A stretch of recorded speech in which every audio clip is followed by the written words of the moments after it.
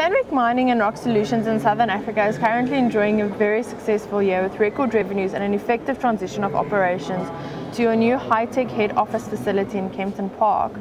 Could you tell us a bit about this new facility, such as what the rationale was behind this move and what exactly it'll help Sandvik in achieving? Thank you. First of all, the name Khomanani is based on employees who have been participating to mention this name Khomanani. In Tonga, it means coming together. The rationale behind this is to move all of our 500 employees from 3 or 5 of our facilities into one. And also, this is in line with our digital transformation to ensure we are in a high-tech, best of facilities globally. Great, thank you. With regard to the facility, it represents a 380 million rand investment. What will this new facility enable Sandvik to do or achieve? And okay, we actually spoke about the rationale already, but yeah, if you could just talk to me about what it will help Sandvik achieve. Okay. First of all, as well, it's about culture, getting all the employees into one culture and with one Sandvik culture. Secondly, we have a huge facilities with 3 workshops. We've got the workshop which is about local manufacturing, local content, and also making sure that all of our soft rock, hard rock, and surface equipment are in one facilities. Great. The site, which is 62,000 square meters, is one of Sandvik's most advanced facilities globally and has the ability to produce underground loaders with over 60% local content, allowing them to be designated as proudly South African. Could you tell us a bit more about the office buildings and workshops and maybe what machines will be or are being assembled at the site? Thank you. So we have a 115, which is a 5-ton LHD workshop, which is going to be manufactured in the local manufacturing assembly. We've got 8-ton and we've got a 12-ton soft rock machines. These machines are not only for South African market, are also for export. At the same time, we've got machines that we import from our global facilities where we add local content for various customers. So as such, all the employees, all the facilities, all the technology, we can be able to foresee and see at one space. I'm glad that you mentioned that some of them are being exported. To what regions are they being exported?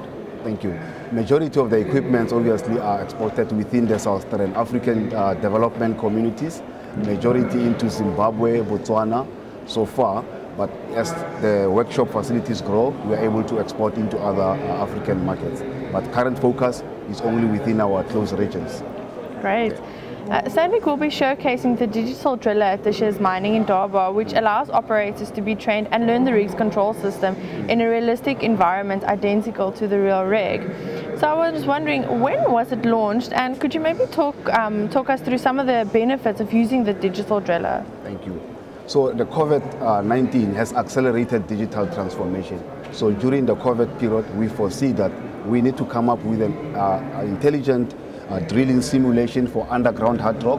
That's why the digital driller for underground hard rock was experienced within 2020.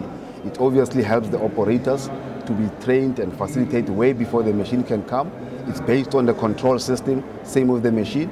You can have training before the machine arrives. In that way, making sure that we have a smooth transition from delivering the machine and operating the machines.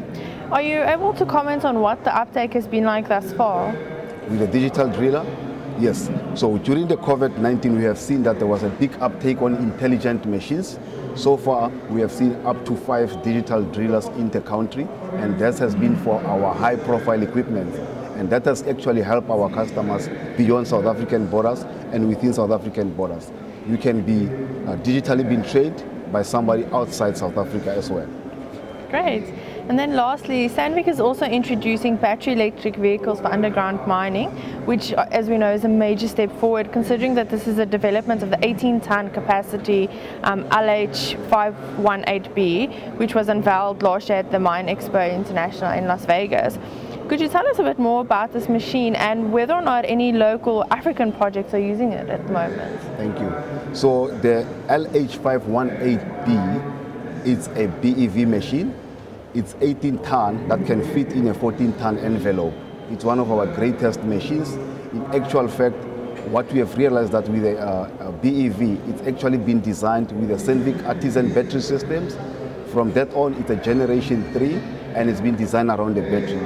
The machine is capable of loading 18 tons It's going to be operating later this year in a gold mine in South Africa, and after that we'll be rolling out these 18-ton LHDs across some of the operations that are interested in BEV.